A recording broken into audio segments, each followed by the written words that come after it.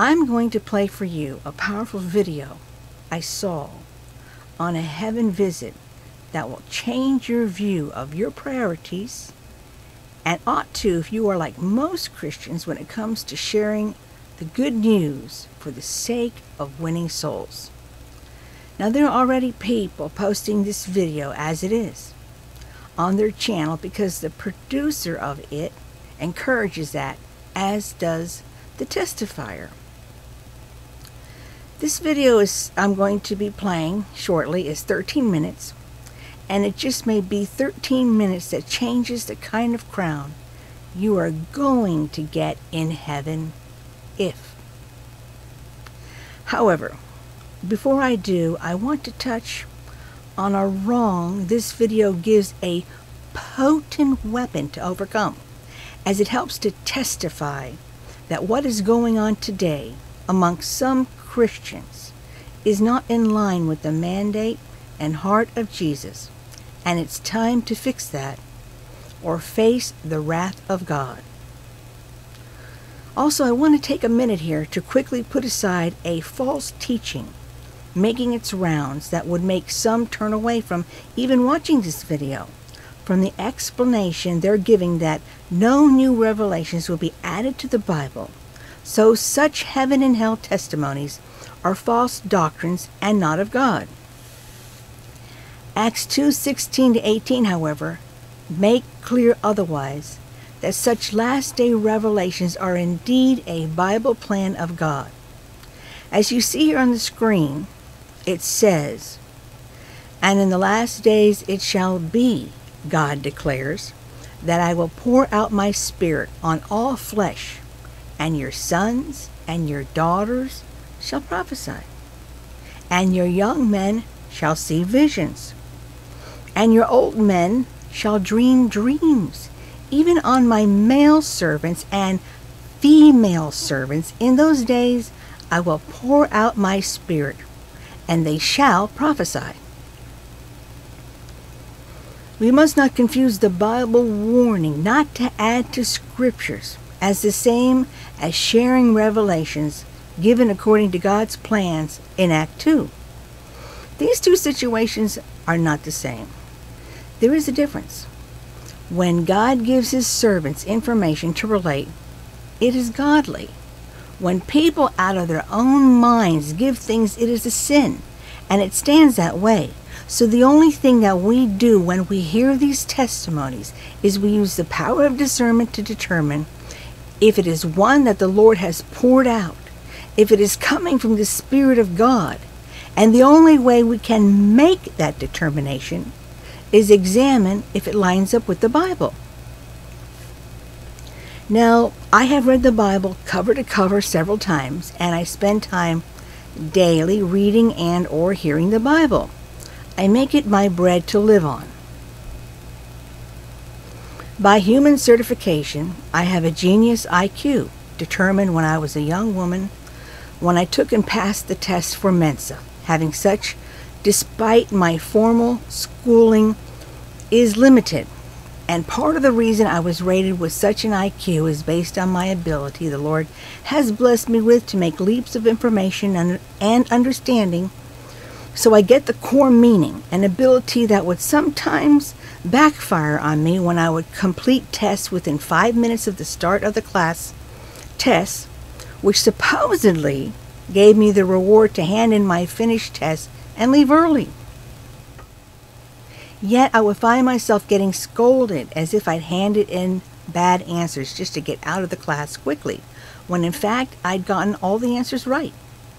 Or I'd be scolded if they came to know I gave right answers for finishing way ahead of the rest of the class, and told to go slower, as if my right answers would somehow become righter by doing so. Yet the Lord will attest to this. I can be holding my missing sock in my hand and be crying to Jesus, "What happened to it? I had it a moment ago." But that is another story and has nothing to do with aptitude, but absent-mindedness. That is why there was no clash between the words idiot and savant. Together they can coexist and paint a type of human being. Joking aside, I share this thing about my genius aptitude because I have no college degrees and no formal Bible titles, and share what are my qualifications, why you should accept my deductions on anything of the Bible.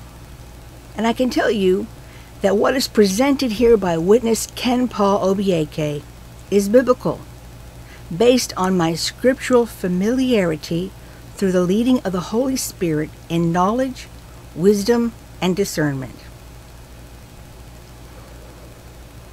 Now, the wrong I said at the start that I want to touch on briefly before playing the testimony of Witness Kenpaul Obieke is when some Christians, mostly men, though not always, will rebuke or belittle a woman for teaching to them any aspect about salvation because of what Paul wrote in 1 Timothy 2:12, which is, "But I suffer not a woman to teach, nor to usurp authority over the man, but to be in silence."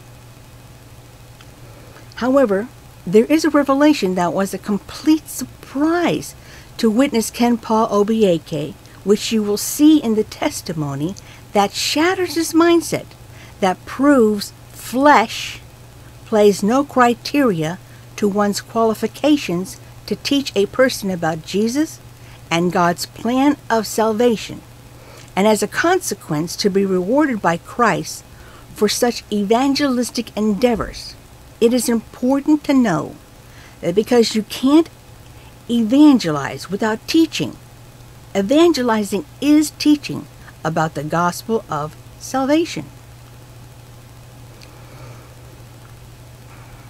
From this revelation, you will see what the Bible tells us, that this is all that matters to Jesus, winning souls. He doesn't look at flesh, at who was the flesh, who won the soul, what was the flesh evangelizing. He doesn't look, was it a woman? He doesn't then react that if the souls gained were the results of a woman teaching to men, that the importance would then be placed on subservience more than winning souls, and that woman's preachings on the gospel to those men be counted a sin. No, the revelation you will see clearly shows it's all about winning souls to Jesus, and that we're to do the work of an evangelist, and that all who do will be accordingly rewarded. As the scripture says in Ephesians 4:11-12, we are being equipped by our teachers, leaders, pastors, preachers, and prophets. For what purpose? So that all of us, all saints, can build up the body of Christ. It's not so only men, it's saints, all. And as Matthew 7:19 and John 15:2 show us, everybody who doesn't bear fruit is going to be cut off, cast to the fire. That's everyone. It doesn't say men. It says everyone. Now, I don't want to give it all away. I want you to see it because it is powerfully said, more powerful than I can say it. And it isn't just about the points I came up with. It's about if you don't do this task that Jesus emphasized to Witness Kenpaul in this revelation, whether man or woman, you're not going to get to heaven, and you need to see this, to see what that is about. My unforgettable visit to heaven. Witness Kenpaul Obieke. In this my unforgettable revelation experience, I heard the Lord Jesus say, no evangelism, no heaven. And if you are not evangelizing, you are scandalizing. Sins of omission can be more serious and dangerous than sins of commission most times, but many do not realize this fact. In a revelation visit experience to heaven, the Lord was introducing the apostles and prophets along with a cloud of witnesses to me. Peter, Paul, Stephen, and the others were there. I was shaking hands with them, and they were full of joy and smiles. No handshake on earth can have any meaning to me in this world after such an experience. These people who finished well and are now heavenly rewarded had their crowns of glory, full of stars, symbolizing the souls they won. The way they welcomed me so happily was beyond description. I was surprised that they all knew me so very well. Beloved, it is better to be popular in heaven because of the souls saved through you than to be popular on earth, which have no eternal value and reward. Friendship of the world is enmity with God. The most surprising aspect of this all to me was when the Lord introduced a saint called Stella to me, among Peter, Paul, and the others. Her crown of glory was so studded with stars, and it appeared to me as though hers was more than many others. There is no excuse from anybody for not evangelizing. If you and your money are not evangelizing, you are scandalizing. Anything you are not using to evangelize or save souls is useless, says the Lord. I became inquisitive when I saw the saint called Stella and proceeded to ask Jesus who she was, not having read of her in the Bible. The kind of glory she was carrying was simply awesome. Jesus knew already that I will be surprised and will also ask about this saint that wasn't mentioned in the Bible but lived in our present dispensation and era. In Revelation chapter 4, a call was made to come up hither. We are in the last days of heaven's supernatural revelations and manifestations as foretold in every way for the end-time harvest. It is one of the greatest ever granted to mankind in this borrowed time of grace. The Lord is pouring out His Spirit and is waking up the 21st century falling away churches that are slumbering and snoring so terribly. Read Revelation chapter 1. Jesus began to tell me about this saint called Stella. He said that when she was on earth, she was a cripple. But despite that condition, this saint was busy evangelizing and winning souls. What a challenge! Because she could not walk, she used her buttocks to move from place to place, evangelizing. What is your excuse now? For this, she was so much honored when she finally got to heaven, her final resting place. The Lord scarcely uses the word dead, because as He said, true Christians never die. This wonderful saint, who despite her predicament, took evangelism like her very life, was holding my hand and beaming with such a glorious smile when Jesus was introducing her to me. She was in her complete celestial restored body, no more deformity. Nothing on earth has meaning in heaven like souls, and only soul savers are celebrated in heaven. No one celebrates any other miracle in heaven than saving of souls, because miracles are now normal to them. All Christians are meant to walk in the miraculous, not as a big deal, but as normal. In heaven, only soul winners are celebrated champions. Christ Jesus made it clear and told me to warn the Christians that anyone who takes evangelism and soul winning lightly has no part with Him. Inviting people to your hell-bound church just to merely increase membership and to boast of your numerical increase is ShopRite nonsense that brings no joy to heaven. Supermarket Christianity is from the pit of hell. Jesus said, anyone claiming to be saved but not laboring to save others is sold. You are saved to save others. A tree that bears no good fruit shall be cut down and cast into the fire. Matthew chapter 7 verse 19. Anyone ashamed of Christ and His word before men is doomed. Mark chapter 8 verse 38.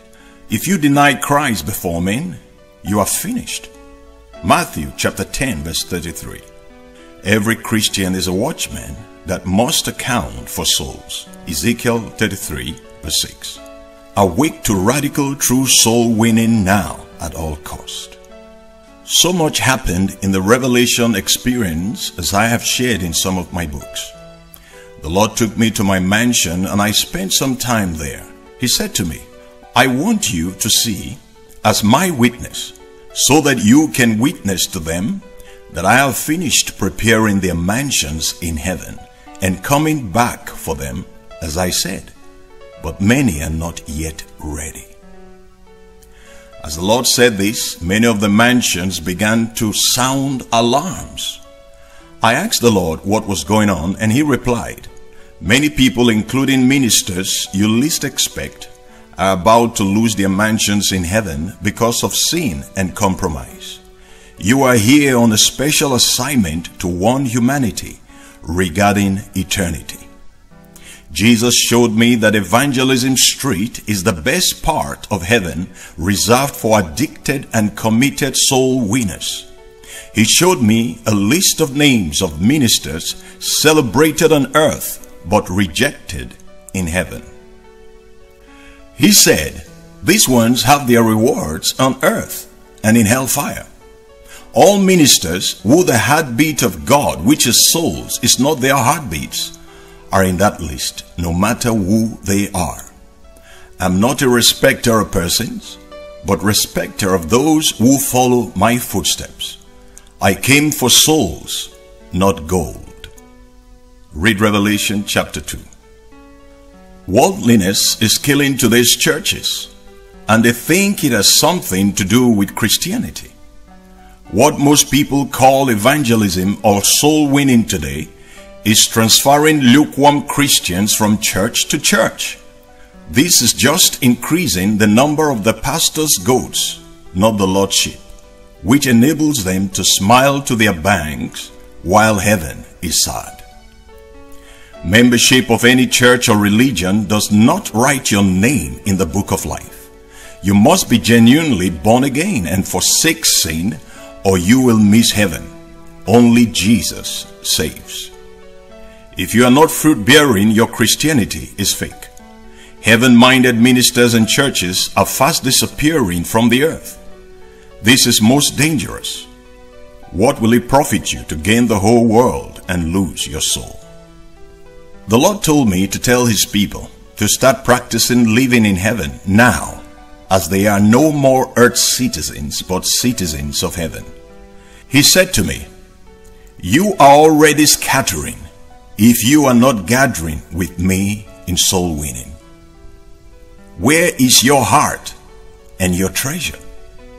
Jesus said, all the blessings that are making them fall prey to false prophets are already in heavenly places, waiting for their collection. Ephesians chapter 1 says that we have been raised with Christ in heavenly places and seated with Him at the right hand of God, far above principalities and powers, with all things under the feet of Christ, and our feet because we are in Him. We are already seated on the throne of authority and power in Christ Jesus. This is the last day's warning of love. Read Revelation chapter 3. I was shown how Sister Stella was celebrated when she arrived in heaven at the end of her life on earth as she slept in the Lord. If you see this and the glory this sister is enjoying now and for all eternity, you will know why the devil do not allow people to become soul winners, but keeps them busy with nonsense. All these entertainment churches and ministers plus the prosperity preachers are in reality hellfire embassies bringing embarrassment to heaven. After the whole experience, which I cannot narrate here but will continue in subsequent messages if the Lord permits, the Lord said to me, it is time for you to go back and share this to bring as many that are willing and obedient to heaven. I then said to Jesus that I would rather want to stay there in heaven with him. He said to me, "If you do not go, many will not make it to heaven. I have chosen and ordained you to bring as many as possible here. Go and prepare my people for my return in the urgency of heaven. I have shown you your mansion and crown. I have given you also the mercy of David, and that assures your return. You are very dear to my heart, along with the others who are also minding the mandate of heaven to depopulate hell and populate heaven. Many have failed me, and my labor shall not be in vain. Multiplied grace abound toward you. Go and bring the remnants in." He further said to me, "Warn the people. They want me as Savior, but not as Lord, and this cannot be possible." Now, Jesus cannot be your Savior if you don't make him your Lord.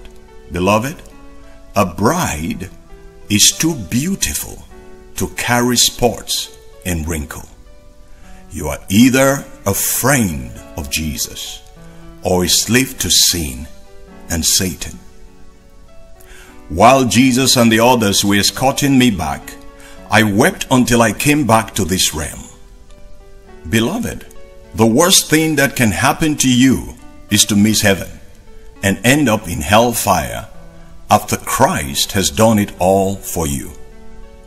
Making heaven must be your greatest achievement on earth. Nothing on earth is worth missing the eternal beauty and glory of heaven for.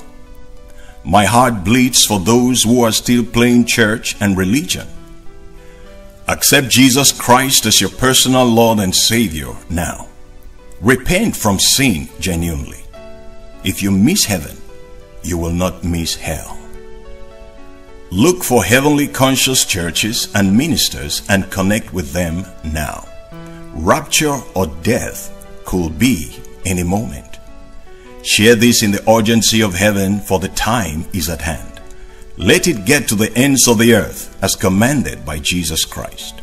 This great mandate of heaven's supernatural revelation is from Witness Kenpaul Obieke, a living witness of Jesus Christ, the only hope of glory, with love, to see you and others in heaven. God bless you. Maranatha.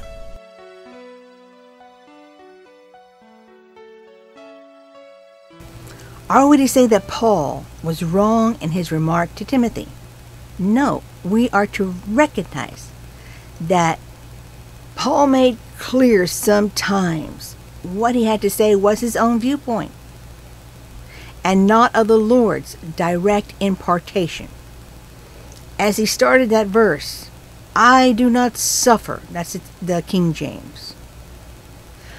Or as the Greek says, "ode epitrepo," the transliteration, "nor do I permit." Here we see Paul is specifying it is he saying this and not the Lord. But some have taken this as Paul reporting the Lord said this when revelations like Witness Kenpaul's you just watched help to reinforce the I Paul opened that statement with, so as not to stumble a sister in Christ, obedient to the mandate of the Bible, to build up the body of Christ and do the work of an evangelist